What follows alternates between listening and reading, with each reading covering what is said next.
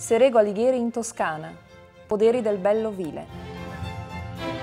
Serego Alighieri in Toscana, Bello Ovile. This is what the family did. They went back in Tuscany, the native land, and they put this flag to represent the coming back to the original land. 80% Sangiovese and 2 different very old grape. 15% Canaiolo, 5% Cinigiano. And the licorice is so long, so very long. I can feel it. More than 10 seconds in my mouth. Licorice.